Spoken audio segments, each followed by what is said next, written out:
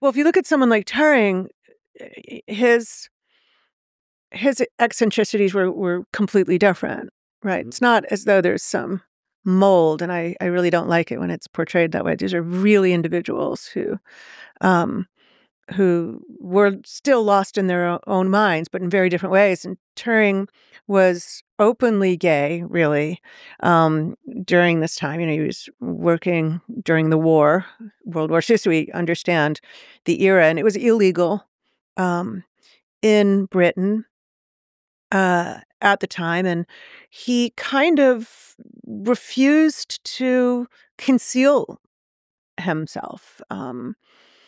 There was a time when the kind of attitude was, well, we're just going to ignore it. But he had been robbed by somebody that he had picked up somewhere. I think it was in Manchester.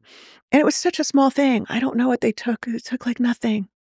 It was nothing. But he couldn't tolerate. He goes to the police and he tells them. And then he's arrested. He's the criminal, because it involved this homosexual act. Now, here you have somebody who made a major contribution to the Allies winning the war. I mean, it's just unbelievable, not to mention the genius, mathematical genius. I mean, he saved the lives of the people that were doing this to him.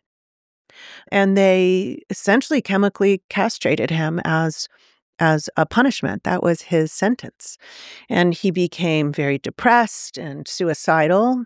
And the story is he was obsessed with Snow White, which was recently released. And he used to chant one of the little, I don't know if you would call them poem songs, dip the apple in the brew, let the sleeping death seep through, was a chant from Snow White. And the belief is that he dipped an apple in cyanide and bit from the poison apple. Now, I don't know if this is apocryphal, but people think that the apple on the Macintosh with the bite out of it is a reference to Turing. Now, some people deny this. That's nice. That's nice.